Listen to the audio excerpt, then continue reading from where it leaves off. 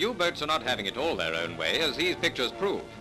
Fritz, with a number of his companions in crime, makes the acquaintance of a British sergeant and doesn't appear to like it. None says, good old sergeant.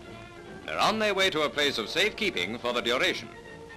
We also show the contents of another tin, a further consignment of undersea rats caught in the act of attempting to foul the lifeline of our island fortress. There's Herr Hans, Herr Karl, and Herr Funf. They're all here. Jugged hares, in fact.